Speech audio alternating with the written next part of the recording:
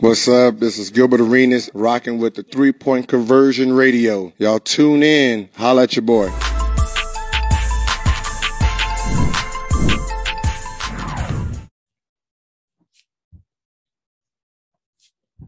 Thank you all for joining us today. We have Betnijah, Laney, Sabrina, Ionescu, and Natasha Howard. Please raise your hand if you have questions for them. I will try to get to everyone. We have a good group here, so one question and a follow-up, and then re-raise if you have additional questions. Thank you in advance. Let's start with Miles Early. Hi, it's great to see all three of you. Welcome back for the 2022 season. I'll just go down the line. Tosh, I spoke with Han yesterday after practice, having noticed the high-low chemistry that you and her were showing off. You two were teammates back in 2019 with the Xinjiang Magic Deer. How have you seen her game develop in the intervening years, and how can you further help her excel with this Liberty team? Yeah, me and Han did play in 2019 in China. Just me and her getting that chemistry back again, it's amazing, also having, a 6'6" center, I don't got to do all the heavy lifting down there, but yeah, just seeing her grow over the years, and also just her being more physical, I'm happy that she's a part of our team, Great, thanks so much. And Sabrina, you made mention of the fact, even going into last season, that you weren't fully back to 100% after that severe ankle injury. After another offseason, are you feeling fully back to 100% now? Yeah, I'm feeling good now. Great, thanks. And Betnijah, great to see you. So despite the new coaching staff, there's a lot of continuity with the roster. So while all three of you are in leadership roles, how much more comfortable are you feeling in year 2 in New York, just knowing you're fit with the team?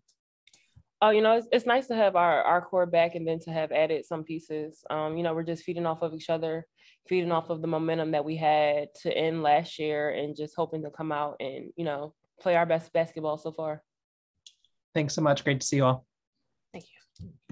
Jackie Powell. Hello, all. Thank you for being here. I'll do what Miles did, and I'll just go one down the line, if that's all right. And I'll start with Natasha, go from left to right.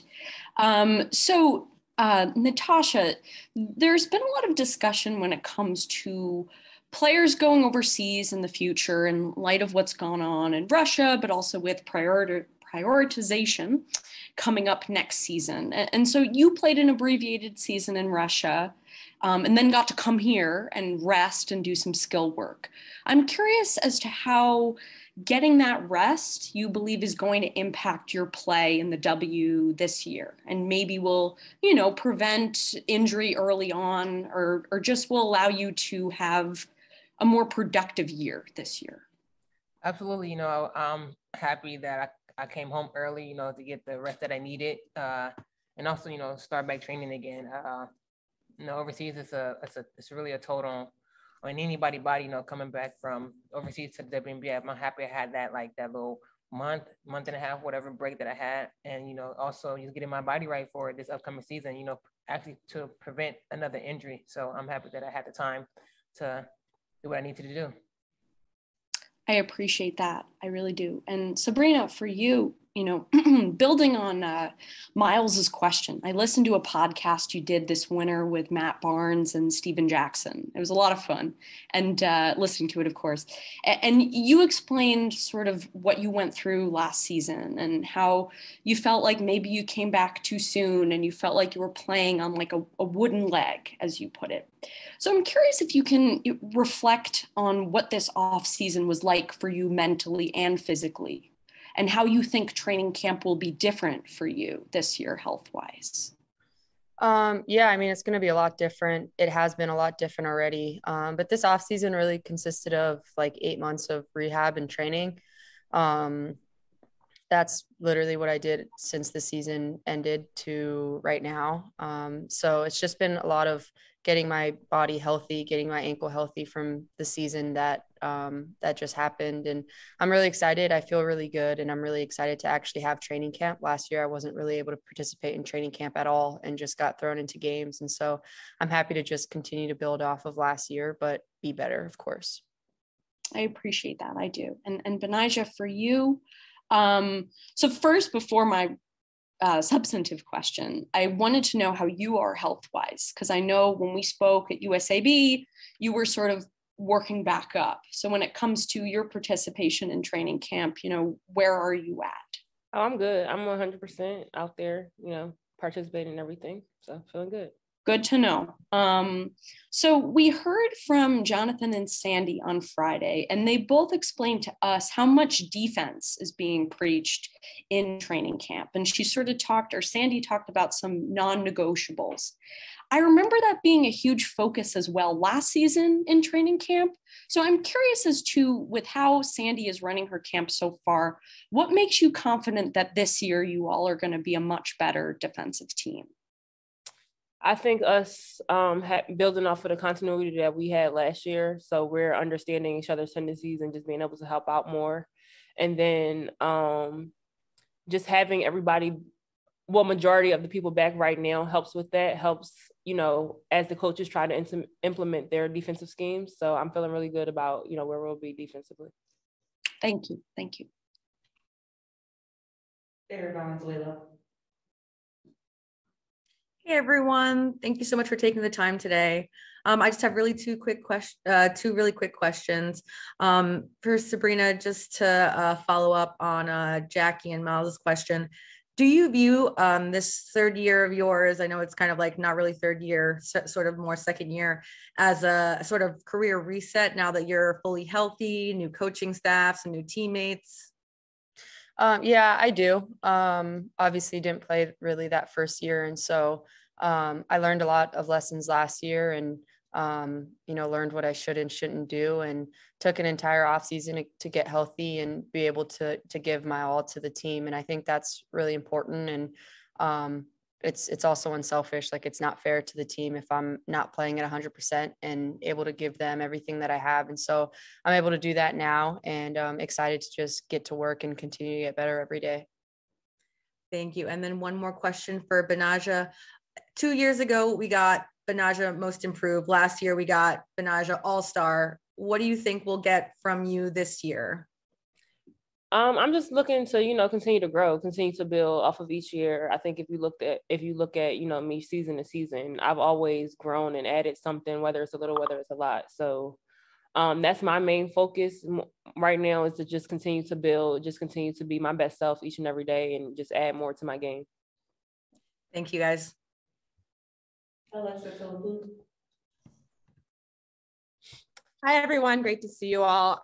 Sabrina, I wanted to follow up on what you said just now, that you spent last year just wanting to learn everything that you should be doing, you shouldn't be doing in your first real year in the league. So what were the specifics of what you felt like you learned that you're really going to take into this next season?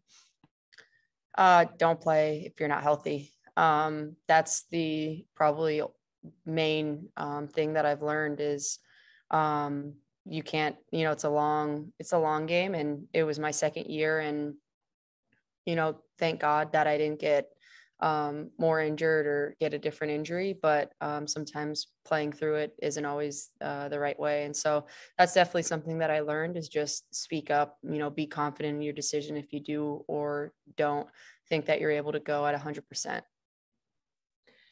Is that more of a mental adjustment as a competitor? Because I'm sure you want to just tough it out for your team, especially after everything you went through your, in 2020. So how much was that more of like a mental adjustment to make, as much as it is physical? Yeah, I mean, they go hand in hand. When you go through an injury, it's just as much of a mental game as it is, rehabbing and getting back out there on the court. So there's definitely a gauge, and you kind of have to figure it out whether you should or shouldn't push through something. And sometimes pushing through is kind of part of the process. And so I think it's figuring that out, and you do it through experience. And so I'm glad that I was able to have that experience last year and learn and grow from it. Thank you. And if I could ask a real quick follow-up to Betnijah, have you seen a difference in Sabrina just since she's been healthy and being able to be at 100%? I mean, yeah, obviously having Sabrina healthy, it's a difference. She's able to move the way she would like to move on the court. Just, she's been vocal, getting us into our actions and everything. So we're excited to have her back. We're excited to have her healthy for, for the training camp and the season, and just, to have everybody come together and, just look good. Thank you. Appreciate it. Tina Servatio. Hey guys, Tina from Fox 5, and just a couple super generic questions about camp for all three of you, whoever wants to answer. I know it's only a couple practices under your belt, but what do you think the identity of this Liberty team is this year, or what do you really want the identity to be? I think to come out, play hard, to punch first, to not allow people to dictate, what we'll do, for us to control us, to control the tempo of the games, to continue to build, to have fun. I think that's a very important aspect of the game, as far as to just have fun, enjoy each other, both on and off the court, and just continue to build off of the momentum that we had last year. Also wanted to ask you guys, just under Sandy, I know she wants to bring a more up-tempo style, but what has been the biggest difference so far with the way that she's, starting camp, the way that the style that you guys are going to play this year? Anyone? Natasha or Sabrina? I would say the term that she used is totally different from last season. The terms and the way how she want to play, like how she want us to play, and that's like the biggest difference from last season. And I'm happy that she wants to be an up-tempo team because we're young and we can also run the floor. And I'm happy that we actually have someone that actually want us to play up-tempo. And we all still learning like I said, the terms and the scheme that she wants us to do. And it's only day 3, and we learned a lot. And then Sabrina, I guess just to follow up, to get you in the conversation, what do you want to embrace about this new style and playing up tempo? I think we're really going to embrace everything. Being able to score inside, being able to score outside, not really being a one-dimensional team, but if someone's going to take something away, we're always going to be able to counter and do it at an elite level. And so we're figuring out what works for us. Obviously, we have some new pieces, and so figuring out how we're going to integrate them and how we're going to continue to play at a really high level. And she's holding us to that standard. The entire coaching staff is. And so it's really exciting to see what we've done in day 3 and how much further we have to go throughout the entire season. Thank you, guys. Appreciate it. Thank you. Aristides Castidis. Hello. I have one question for Miss Laney. In terms of playing, what will make Liberty stand out from the other teams in the new season? I think us just being us, as we spoke about before, just wanting to push that tempo, but also be poised and in control while we're doing that, to use each other, to have fun, to just, I think the coaches are doing a great job of knowing our strengths and putting us in those positions for us to showcase that, but within the realm of the team. So I'm really excited for this season. I'm really excited for everybody that's here, and just can't wait to get started.